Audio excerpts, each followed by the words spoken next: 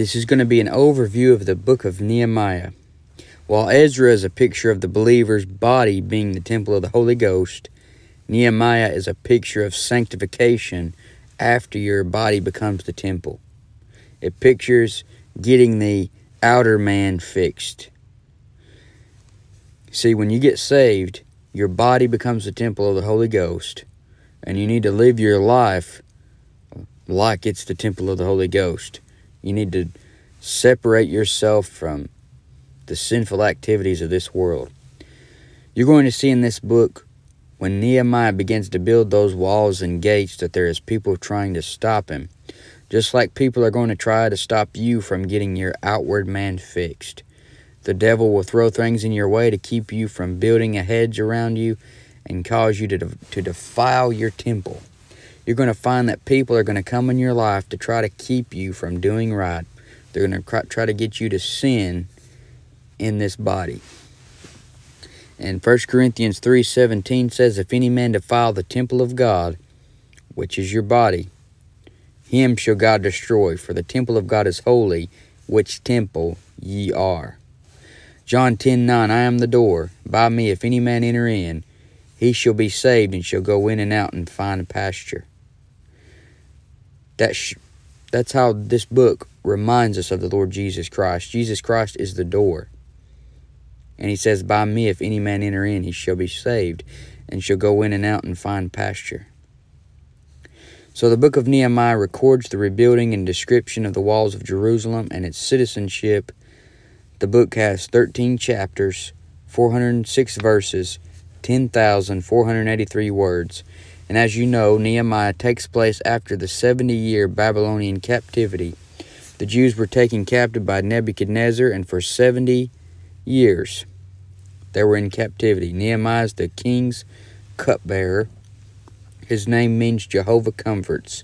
He had a high position as the servant of the king. However, Nehemiah was more heavenly minded, and you'll see that he ends up dedicating his life to serving the heavenly king. But he was the king's cupbearer, so before the king would drink anything, Nehemiah had to taste it first in case someone poisoned it or something.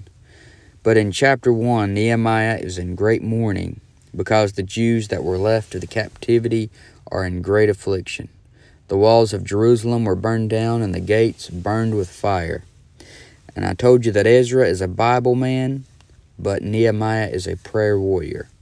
If you look at Nehemiah chapter 1, verses 4 through 6, it says, "And it came to pass, when I heard these words, that I sat down and wept and mourned certain days, and fasted and prayed before the God of heaven, and said, I beseech thee, O Lord God of heaven, the great and terrible God, that keepeth covenant and mercy for them that love him and observe his commandments. Let thine ear now be attentive, and thine eyes open, that thou mayest hear the prayer of thy servant, which I pray before thee now, day and night, for the children of Israel thy servants, and confess the sins of the children of Israel which we have sinned against thee. Both I and my father's house have sinned." So you see Nehemiah's character. You already see this man has great character. And in chapter 2 you see Nehemiah as he goes before the king. In chapter 2 verses 1 and 2 it says, "And it came to pass in the month Nisan, in the 12th year of Artaxerxes the king, that wine was before him. And I took up the wine, and gave it unto the king. Now I had not been before time sad in his presence. Wherefore the king said unto me, Why is thy countenance sad, seeing thou art not sick? This is nothing else but sorrow of heart. Then I was very afraid." You see, Nehemiah was very afraid because you weren't supposed to come before the king with a sad countenance.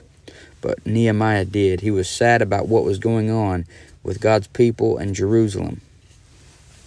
Now verse 3 and 4 it says, "And said unto the king, Let the king live forever. Why should not my countenance be sad, when the city, the place of my father's sepulchres, lieth waste, and the gates thereof are consumed with fire? Then the king said unto me, For what dost thou make request? So I prayed to the God of heaven."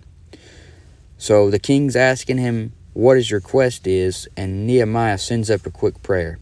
So notice Nehemiah is such a prayer warrior that he sends up a quick prayer on the spot to get wisdom from God on what to say to the king. This is known by many as a Nehemiah prayer. And I've been in situations before when someone was looking me dead in the eye and they wanted an answer, and I quickly said, "Help me, Lord"? Or have you ever been up teaching and you forget what you were going to say and you just say, "Help me, Lord," and it comes right back to you? And I say, out of all these hours I've spent reading and studying, surely the answer is in your brain somewhere. And the Lord can pull that out of your brain really fast if you send up a quick Nehemiah prayer. And John 14:26 says, "But the Comforter, which is the Holy Ghost, whom the Father will send in my name, he shall teach you all things, and bring all things to your remembrance, whatsoever I have said unto you." So this prayer works. Send up a quick Nehemiah prayer. God may just help you remember something. Nehemiah 2:5, "And I said unto the king, if it please the king, and if thy servant have found favor in thy sight, that thou wouldest send me into Judah, unto the city of my father's sepulchres, that I may build it." So the king lets him go.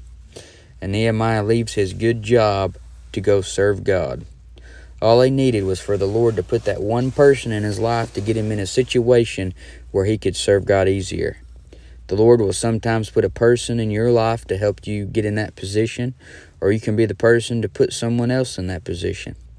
But Nehemiah goes out to inspect Jerusalem's walls, and these two enemies of the work of God, Sanballat and Tobiah, hear about what's going on, and they immediately start plotting how they can end the work of the Lord.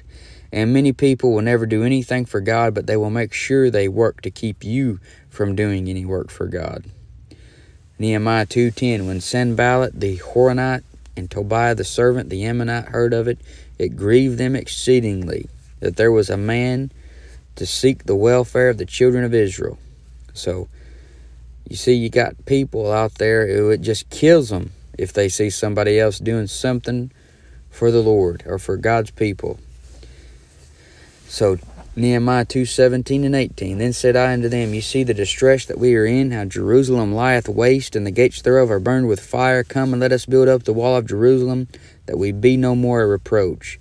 Then I told them of the hand of my God, which was good upon me, as also the king's words that he had spoken unto me. And they said, Let us rise up and build. So they strengthened their hands for this good work." Even today, if you're born again, you have no excuse not to begin working with your hands, doing something for God. Going to church 3 times a week is good, but if that is all you do, then you're not working with your hands. Notice in verse 18 he says, "Let us rise up and build." So they strengthened their hands for this good work. And what is Paul always saying? Work with your own hands. You know, you need to do something for God. Get some type of ministry. And as I said, this book reminds us how we need to build something around our temple, which is our body. Build a hedge around your temple with prayer, Bible reading.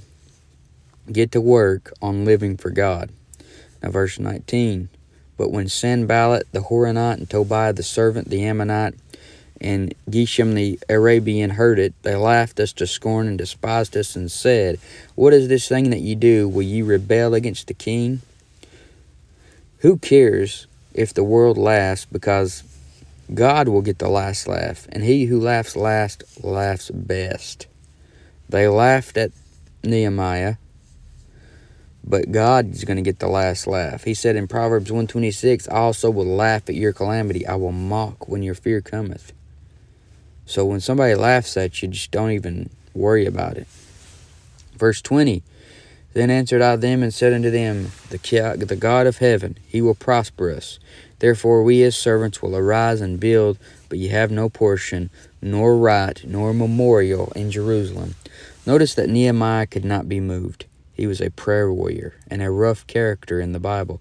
In chapter 3, you see the rebuilding of the wall, and the book of Nehemiah begins to start talking about all these gates. All these gates are pictures of something. They show you a truth.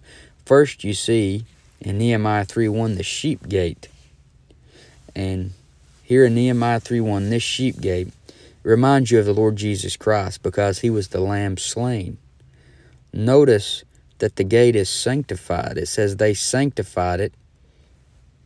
It's set apart. And also notice this gate unlike the other gates, doesn't have locks and bars. You could go in this gate with no problem, just like you can get in Jesus Christ freely. There's nothing trying to keep you out. Jesus is wanting you to come in. He says, whosoever will, come. So this sheep gate pictures salvation offered freely through Jesus Christ. And then the next gate shows you about living the sanctified life. In Nehemiah 3:3, it talks about the fish gate. And this reminds you of soul winning. And if you're a soul winner, then you're a fisher of men.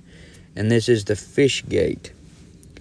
And soul winning is something you do if you're living a sanctified life after you get saved. But it's the fish gate. And Jesus told the disciples, what did he tell them? He says, I will make you to become fishers of men in Mark 1:17. So you need to start going fishing. Proverbs 11:30, the fruit of the righteous is a tree of life, and he that winneth souls is wise. Are you getting people saved? Are you attempting to get them saved?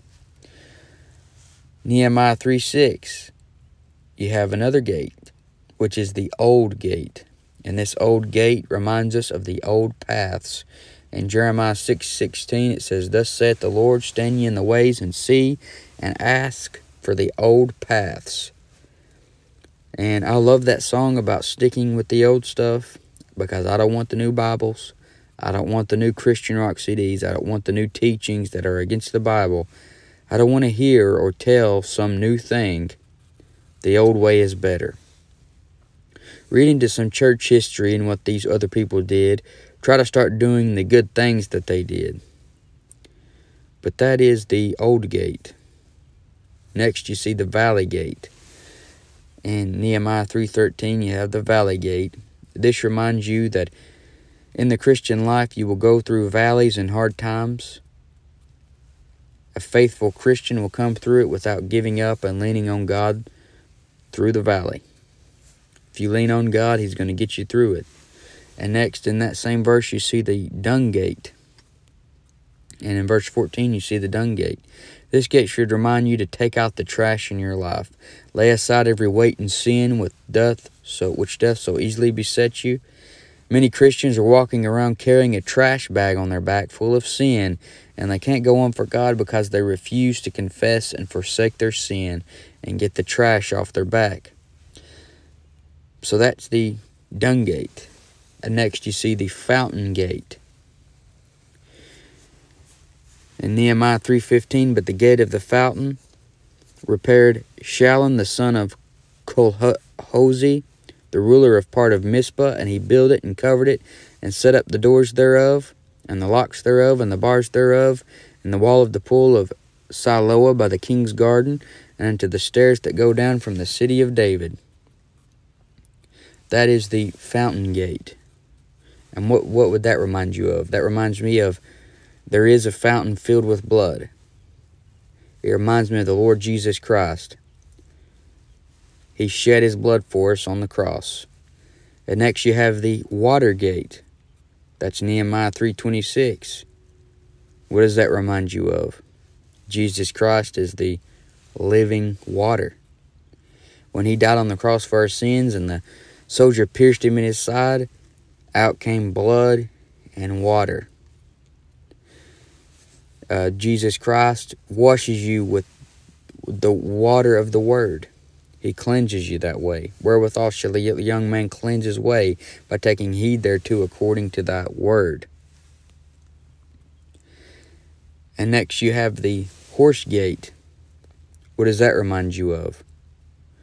Behold, the Lord cometh with 10,000s of his saints, and Jesus Christ is on a white horse, and so are we.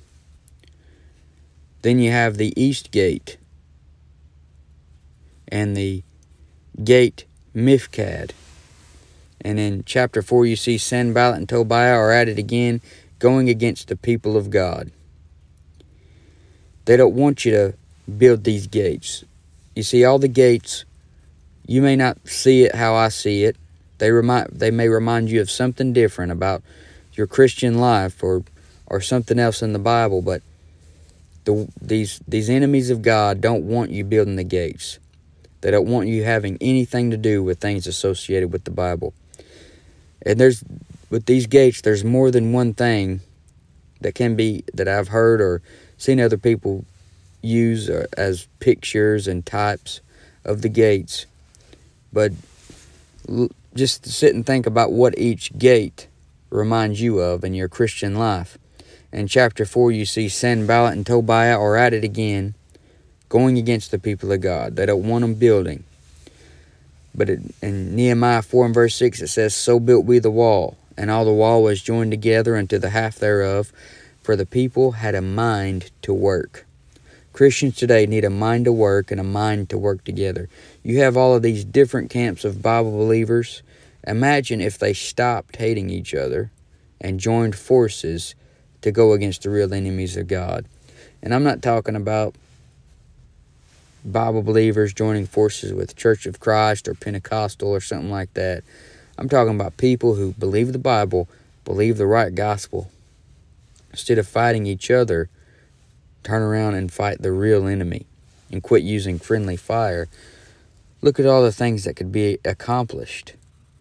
Now look at Nehemiah 4, 7, and 8. It says, "And it came to pass that when Sanballat and Tobiah and the Arabians and the Ammonites and the Ashdodites heard that the walls of Jerusalem were made up and that the breaches began to be stopped, then they were very wroth, and conspired all of them together to come and to fight against Jerusalem and to hinder it."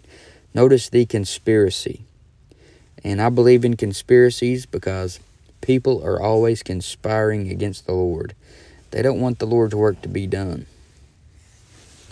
And in Nehemiah chapter 6, verses 1 through 3, it says, "Now it came to pass, when Sanballat and Tobiah and Geshem the Arabian and the rest of our enemies heard that I had builded the wall, and that there was no breach left therein, though at that time I had not set up the doors upon the gates, that Sanballat and Geshem sent unto me, saying, Come, let us meet together in some one of the villages in the plains of Ono.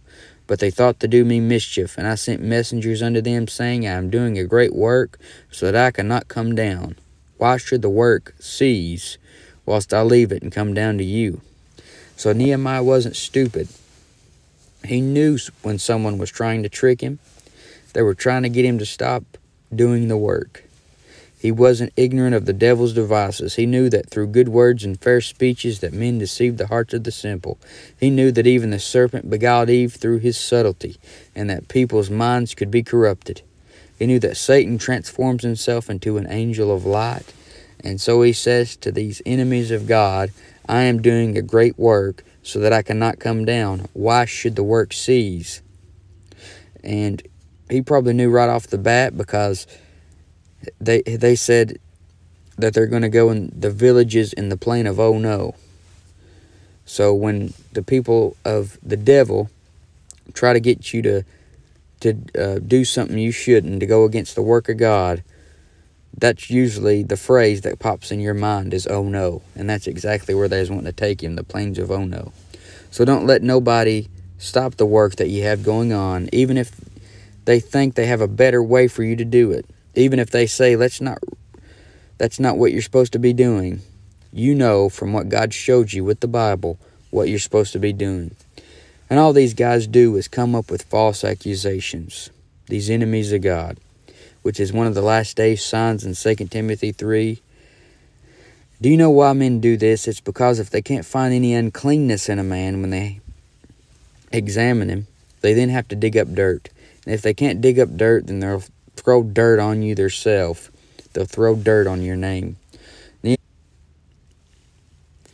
Nehemiah 6 and verse 7. And thou hast also appointed prophets to preach of thee at Jerusalem, saying, There is a king in Judah, and now shall it be reported to the king according to these words. Come now therefore, and let us take counsel together. Then I sent unto him, saying, There are no such things done as thou sayest, but thou feignest them out of thine heart. So they are making stuff up to try and make Nehemiah look bad. They're false accusers. And Nehemiah also knew a great biblical truth. In Proverbs 29:25, he said, the proverb said, The fear of man bringeth a snare, but whoso putteth his trust in the Lord shall be safe. So Nehemiah wasn't afraid of their false accusations. He said they feigned these things out of their own heart. Now, Nehemiah chapter 6, verse 10. Afterward I came into the house of Shemaiah, the son of Delaiah, the son of Mehetabel, who was shut up, and he said, Let us meet together in the house of God within the temple, and let us shut the doors of the temple, for they will come to slay thee. Yea, in the night will they come to slay thee. And I said, Should such a man as I flee? And who is there that, being as I am, would go into the temple to save his life? I will not go in. And lo, I perceived that God had not sent him, but that he pronounced this prophecy against me. For Tobiah and Sanballat had hired him. Therefore was he hired, that I should be afraid, and do so and sin, and that they might have matter for an evil report, that they might reproach me. My God, thank thou upon Tobiah and Sanballat according to these their works, and on the prophetess Noadiah, and the rest of the prophets that would have put me in fear. So men want to scare you, so that they can control you. But Nehemiah wasn't about to let them scare him. In Matthew 10:28, it says, And fear not them which kill the body, but are not able to kill the soul, but rather fear him which is able to destroy both soul and body in hell. Fear God, and that's it. 2 Timothy 1:17 says, For God hath not given us the spirit of fear, but of power, and of love, and of a sound mind. 1 John 4:18, There is no fear in love, but perfect love casteth out fear, because fear hath torment. He that feareth is not made perfect in love. So the only thing you should fear is God, and if you fear God, then you don't have to fear anything else. You can be so fearful that you're tormented by whatever you're fearful of. Nehemiah feared God and not these men that were trying to stop the work of God. In verse 15 in Nehemiah 6, it tells you that the wall is finished. And you can see that Nehemiah is still getting letters from the enemies of God, trying to put him in fear. This is just a tactic of God's enemies. You can see even in 2 Thessalonians 2, how men were pretending to be Paul and sending false letters to the Thessalonians. And Paul tells them not to be shaken in mind because of these false letters. And notice Nehemiah's brothers share the same characteristic as Nehemiah. In Nehemiah 7, 1-2, it says, Now it came to pass when the wall was built, and I set up the doors, and the porters, and the singers, and the Levites were appointed, that I gave my brother Hananiah and Hananiah, the ruler of the palace, charge over Jerusalem, for he was a faithful man, and feared God above many. So they fear God, just like Nehemiah. They fear God above many. Ecclesiastes 12:13, Let us hear the conclusion of the whole matter. Fear God and keep his commandments, for this is the whole duty of man. So if you have a good father, then you know he is there to protect you and provide for you and take care of you. However, you fear him. You fear him enough to obey him, because he will chasten you with a belt or a paddle or whatever else if you go against him. And that's the way it is with the Lord. He loves you, he'll take care of you, but he will chasten you. And great men in the Bible fear the Heavenly Father. In chapter 7, you also have a list of people who returned from being in exile in Babylon to Jerusalem. In chapter 8, Ezra shows up to read the book of the law.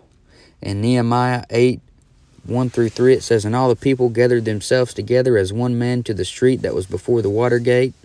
And they spake unto Ezra the scribe to bring the book of the law of Moses, which the Lord had commanded to Israel. And Ezra the priest brought the law before the congregation, both men and women, and all that could hear with understanding, upon the first day of the 7th month. And he read therein before the street that was before the water gate, from the morning until midday, before the men and the women and those that could understand, and the ears of all the people were attentive unto the book of the law. So this is what they did before Alexander Scourby came out. Before Alexander Scourby came out with the audio Bible, Ezra, the Bible man, would read out of the book of the law from morning to midday. And I guarantee you he didn't have such a hard time pronouncing things as I'm having. He's pronouncing all the names right, and the people were attentive. And if you was to get up and read a chapter today, the people would fall asleep before you're done with the chapter. But these people, like Ezra, loved the Word of God. Nehemiah 8:4, and Ezra the scribe stood up on a pulpit of wood, which they had made for the purpose. This is where you get the idea for a pulpit. Only Ezra is standing on it, and today we stand behind it. Although I have seen preachers stand on the pulpit sometimes when they get really into it. Nehemiah 8:5, and Ezra opened the book in the sight of all the people, for he was above all the people. And when he opened it, all the people stood up. This is why some preachers have you stand up as they read. You ever been in church and he says, stand up as we read the Word of God? That's where he gets that from. Nehemiah 8:6, and Ezra blessed the Lord, the great God, and all the people answered, Amen, Amen, with lifting up their hands, and they bowed their heads and worshiped the Lord with their faces to the ground. So notice in the Bible, when people worship, they go forwards and not backwards, unlike the Benny Hinn meetings. Now verse 8, so they read in the book and the law of God distinctly, and gave the sense and caused them to understand the reading. So that's what you do when you preach or teach. You read the book, preach the word, let people know what the words mean. Make known the sense, as you see Ezra do. Now verses 10 through 12, then he said unto them, go your way, eat the fat, and drink the sweet, and send portions unto them for whom nothing is prepared. For this day is holy unto our Lord. Neither be ye sorry, for the joy of the Lord is your strength. So the Levites stilled all the people, saying, hold your peace, for the day is holy. Neither be ye grieved. And all the people went their way to eat and to drink, and to send portions, and to make great mirth, because they had understood the words that were declared unto them. So having a good dinner and the fellowship hall after preaching time is biblical. These people were going to eat dinner after hearing the Word of God morning and through midday. Now Nehemiah 9:1 through 3. Now on the 24th day of this month, the children of Israel were assembled with fasting and with sackcloths and earth upon them. And the seed of Israel separated themselves from all strangers, and stood and confessed their sins and the iniquities of their fathers. And they stood up in their place, and read in the book of the law of the Lord their God 1/4 part of the day, and another 4th part they confessed and worshiped the Lord their God. So notice that acknowledging and confessing your sin is connected with reading the book. If you can get a man interested in this Bible to the point where he will read it and study it every day, you will knock out more sin in his life than 1,000 sermons on sin will do. Hard preaching is good, and that's what we need, but there also has to be a balance to where you teach someone how to get in the book themselves when they're not listening to you preach. You can give them a drink of water on Sunday, but if you show them the fountain, if you show them how to get to the fountain, they can go it to themselves and get something every day out of it, and this will knock sin out of their life. Because the saying is true, this book will keep you from sin, or sin will keep you from this book. But this has just been a short overview of Nehemiah. Maybe I help whet your appetite for this book. Just go and read it. Nehemiah is a great man. I think he's a prayer warrior. And like I said, this book pictures sanctification after your body becomes the temple. It pictures getting the outer man fixed. And like I said, if any man defile the temple of God, him shall God destroy. Just go through this book, look at those gates. See what those gates remind you of, or what you think they're a picture of. What they reminded me of, but maybe something completely different than what they remind you of. But read the Word of God, see what you can get out of it, and just love reading the Word of God every day, because this book will keep you from sin, or sin will keep you from this book.